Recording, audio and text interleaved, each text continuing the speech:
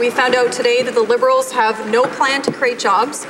They have no plan to control their spending. The only plan they have is to borrow more money. Wow. What the Liberals don't seem to realize is that it doesn't matter how much money you borrow or why you're borrowing it, someone has to pay it back at the end of the day. That's right. So my question is to the Prime Minister, does he now realize that budgets don't balance themselves?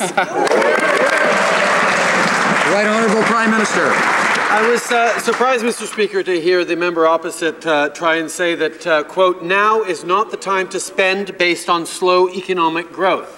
Well, not only do we disagree with the member opposite, we ran a campaign on exactly our disagreement on that, and it looks like Canadians agreed with us, that we will invest in infrastructure, that we will put money in the pockets of the middle class and those working hard to join.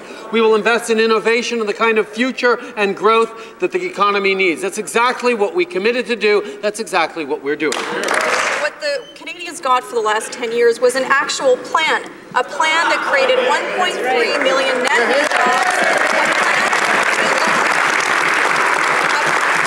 Mr. Speaker, a plan that lowered taxes to the lowest level in 50 years, balanced the budget and created a surplus. And what did that mean? It meant that Canada became the best place in the world to invest in and create jobs in. And what did these guys do in 100 days, Mr. Speaker? They blew that record. Does the Prime Minister understand that Canadians actually want a plan, not just more Liberal spending? Right Honourable Prime Minister.